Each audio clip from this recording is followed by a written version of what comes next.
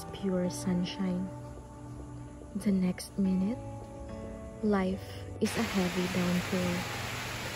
And even if the sun does come out again, it can be hard to dry off. Yes, life is tough. But that's what makes life worth living. That's what gives life a beautiful meaning. That's what reveals who we really are. And even though life is hard and challenging, it is still beautiful, even in a downpour. That is why, when it rains, pick up your umbrella and just keep going. Life is tough, but so are you. Find the strength to laugh every day. Find the courage to feel different yet beautiful. Live simply, love generously, speak truthfully, work diligently. And always remember that no matter how bad the day is, no matter what happens, every day can end beautifully.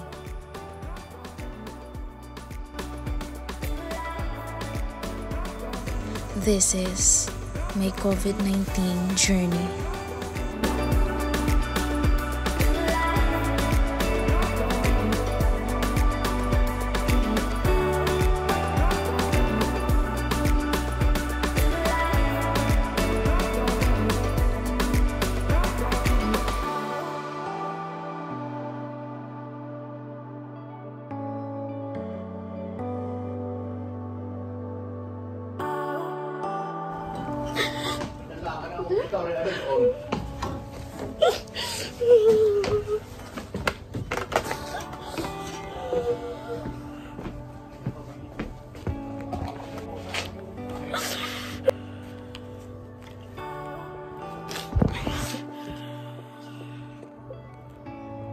Hi guys! Welcome back to my YouTube channel. So for today's video, I will be sharing to you my COVID-19 journey.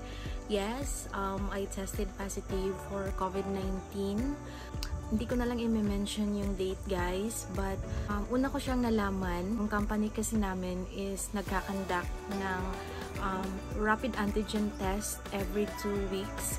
So my schedule is Wednesday. In the previous days, wala naman talaga akong naramdaman guys. I am very okay. When I report to work on that day, Wednesday, I feel like medyo matamlay yung katawan ko and yung feeling na parang sisipunin ako. And then I preferred not to go home yet because hinihintay ko nga yung rapid antigen test namin at 2 PM. So since manageable pa naman yung nararamdaman ko, I've decided to just take Alaksan kasi yung feeling ko talaga is yung parang tatrangkasuhin talaga ako guys. And then 2 PM na yon, nag-test na kami, and then 15 minutes after, the hospital called our manager informing her that I tested positive. So right away after that, our branch head advised me to go home and then and to isolate myself. And then during that time, I really don't know what to do, as in nanginginig ako, umiiyak ako, and then I just immediately went to my locker. I get all my bags, all my stuff, and then I went home.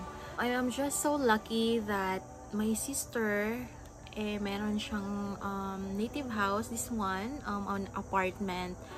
I'm so lucky na hindi ko na kailangan pang pumunta sa mga quarantine facilities ng LGU namin. So dito na lang ako nagstay. And then on the day one, so as you can see on the first part of my video, I was really crying so hard because I really don't know what to do, guys, and I was shocked and at the same time scared. I am so worried about my health, the health of my son, who is still 4 years old. I am worried about the health of my parents because I know that my mother is weak, and I as in daming pumapasok sa isip ko, guys, na parang yung mga negative thoughts thing na ginawa ko is nagsuob. As in nagsuob talaga ako, guys. Yun talaga yung pinaka first na ginawa ko. So immediately my mom prepared hot water with salt on it, and then nagsuob ako, guys. As in grabe yung pinapawisan talaga ako after that. On the first day, guys, yung pinaka na experience ko talaga is as in grabe yung trangkaso ko, guys. Tapos ang init pa ng katawan ko, so I had my fever that time.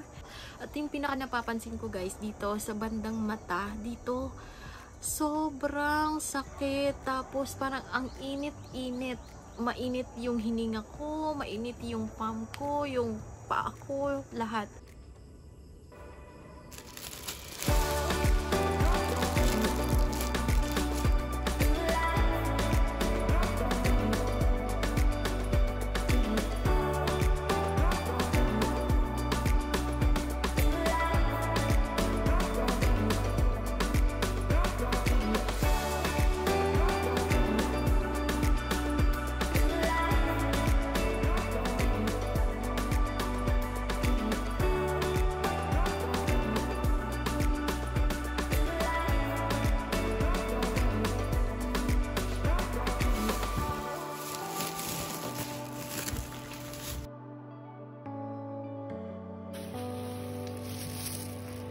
Thanks to my family for this oranges.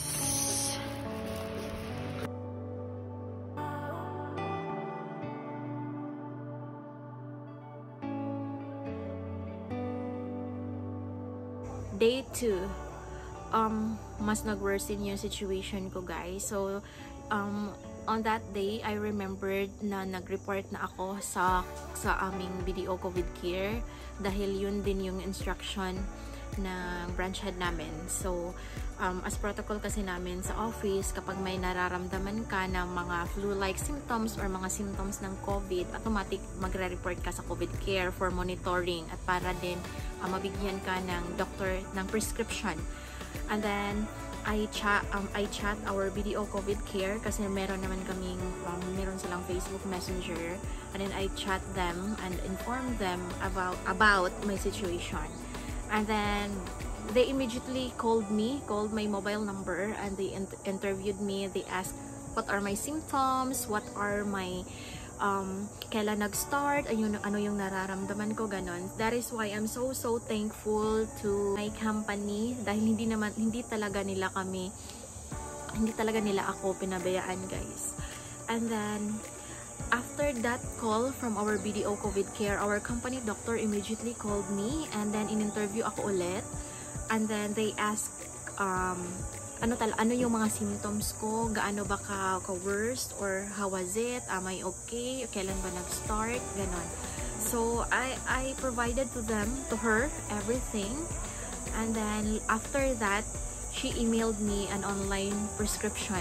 Yung pinaka mahirap talaga is yung trangkaso. As in, halos hindi ko maigalaw yung buong katawan ko, hindi ko maiangat yung mga ano ko kasi sobrang sakit. Pagod ako, guys, as in parang naubos talaga yung energy ko. So parang yung over fatigue, parang ganon. Nagabihan yan, doon na nag-start mag-worsen yung aking situation na hindi ko na talaga mapigilan. Tumawag talaga ako sa father ko. In super sama ng pakiramdam ko, guys. Nahihilo ako, tsaka sumuka talaga ako, guys. As in, ilang ulit ako sumuka. ang sakit ng ulo ko, ang init-init ng buong katawan ko. And then yung feeling guys na you are helpless, man sila pwedeng lumapit sa'yo. Talaga yung pinaka-realization ko guys na kapag nagkaroon ka ng COVID, ikaw lang talaga, it's just a matter of yung iso-survive mo talaga yung sarili mo dahil wala talagang ibang makakatulong sa'yo, ikaw lang.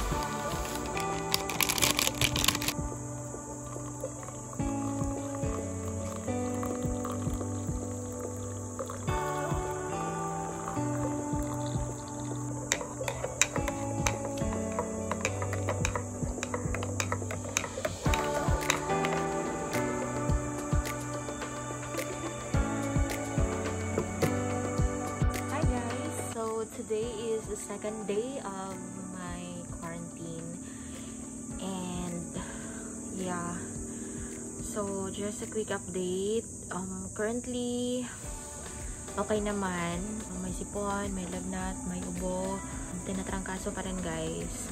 So far manageable naman yung mga symptoms. Tumawag na din kanina yung BDO COVID care namin, tsaka yung company doctor namin, minamonitor din naman yung mga symptoms ko. And now I am currently waiting sa yung online na prescription niya. Isasend daw niya sa email.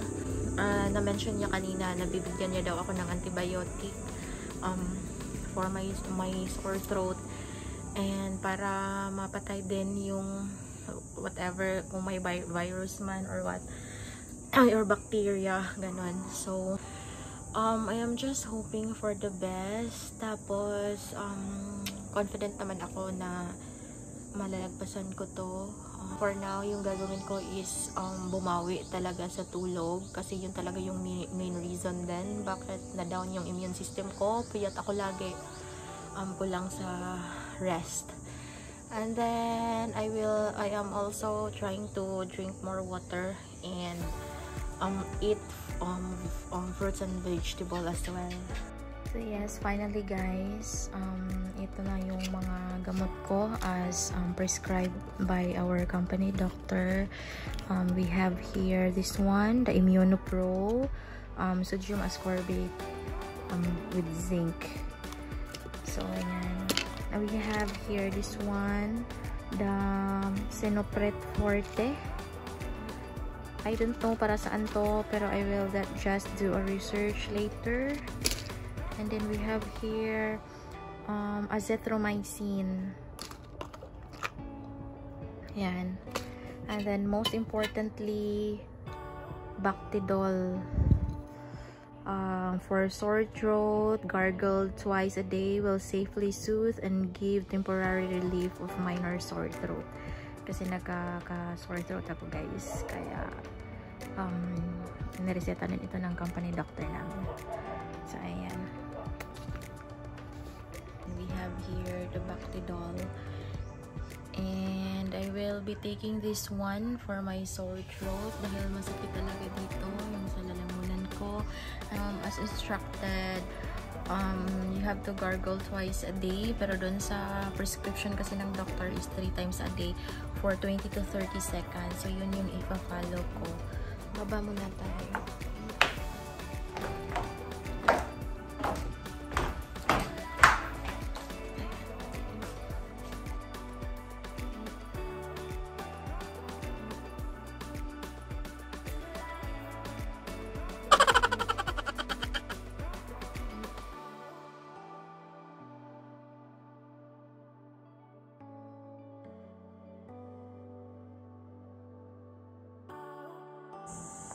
Hi guys, so just a quick update. So today is the third day of of my quarantine. I cannot say na I am okay.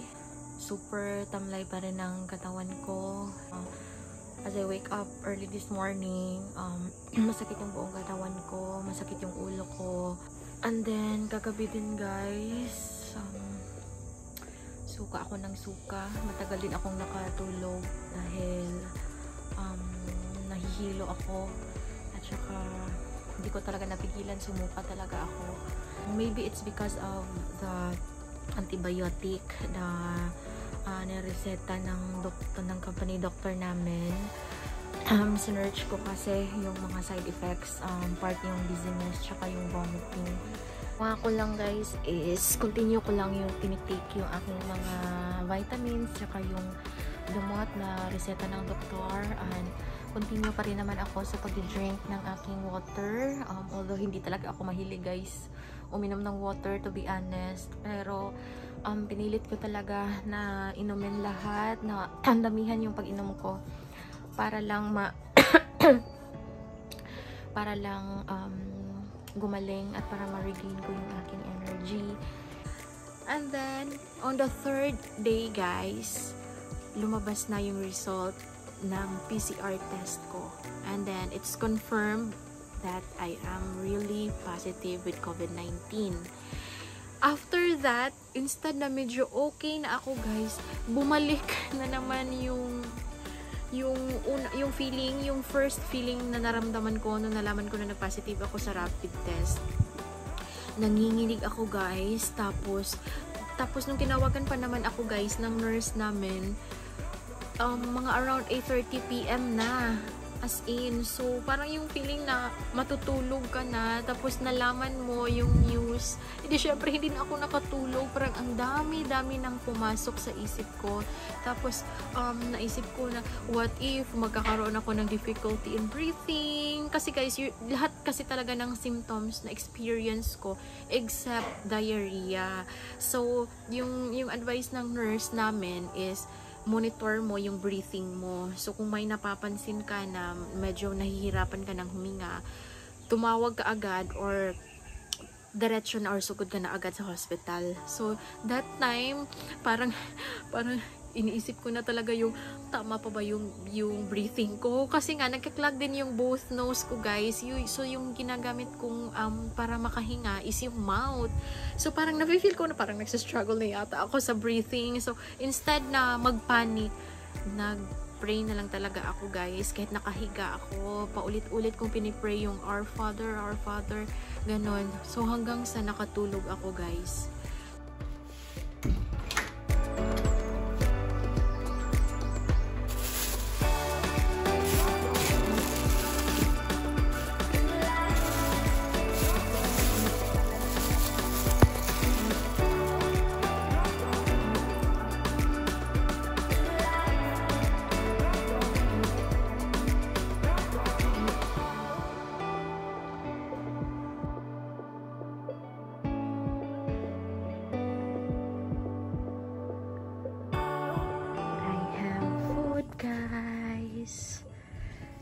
Look at my snacks. Not so healthy, but just a small amount to make me happy. Hello guys, so it's now time to drink my medicine. So as you can see, I have here yung nilagang luya, yun yung ininom ko kanina. And then for now, ito muna yung iinumin ko. So take natin itong Sinopret Forte dahil every 8 hours to siya tinitake. Tapos I have also the Immunopro, and of course my daily food supplement, Visana Cell Essentials. So ito yung dessert ko guys after eating.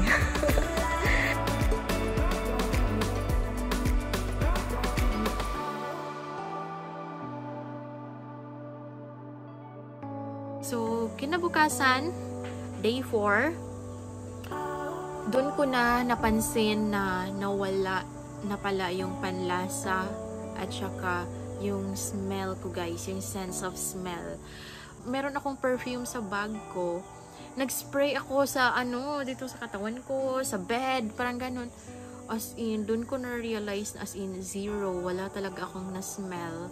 So dun na-confirm na wala na pala yung sense of smell and sense of taste ko. Kasi even gaano kasarap yung mga food na prepare ng parents ko for me, hindi ko talaga siya nalalasahan.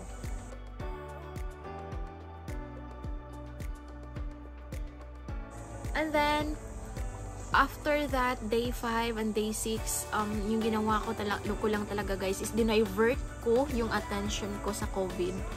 Instead na magmukmuk at masad, nag-exercise ako guys. As in, grabe yung exercise ko. Tapos kapag mainit sa labas, sunbathing.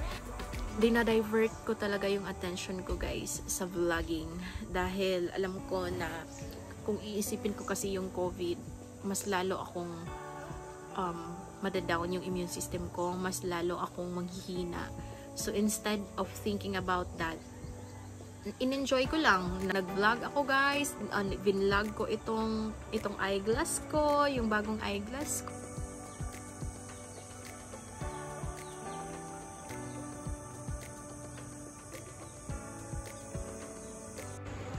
So I have here, thank you so much to Papa Nilo for this. This is good for clogged nose guys. Actually wala akong naaamoy guys, literally, pero mabisa daw to para sa clogged nose. Tama ba itong ginagawa ko?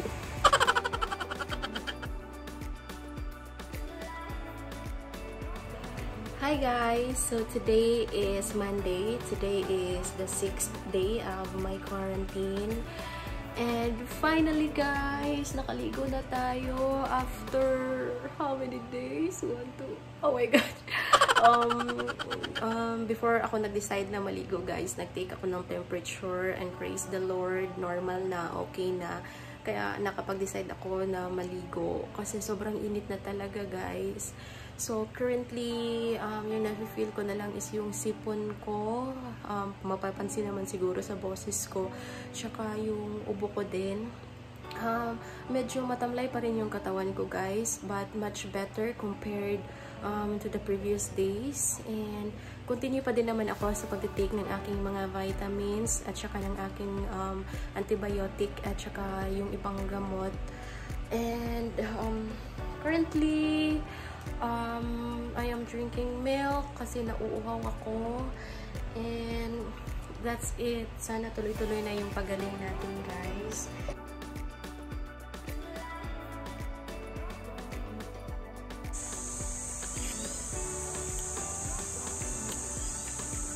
Yeah, and look at that. The sun is so hot. And dito muna tayo guys. Napakainit pero masarap sa feeling. Parang nagsusuob lang din. Parang natural suob. Ganon. I'm loving the sun so much. And parang na-miss ko talaga yung araw. As in the quarantine for for almost a week already, and I really miss the sun. And totoo pala yung sinabi nila guys na tsaka mo lang na-appreciate yung mga small things kapag hindi mo na siya na-experience or kapag wala na. So finally today, the sun is so hot and I'm loving it and I am enjoying it. And yeah, I think I'm just gonna stay here just for additional 1 minute because it's just so nice. It's so nice. I'm loving the sun. So what I really learned about this entire COVID journey of mine guys is that you really can't control everything. When the situation arises, all you have to do is to survive it and always pray hard guys. No matter how bad the day is, no matter what happens, every day can end beautifully. It is really true that life is tough, but you are tougher. This entire journey makes me realize how important life is, and I'm proud to say that I survived COVID-19.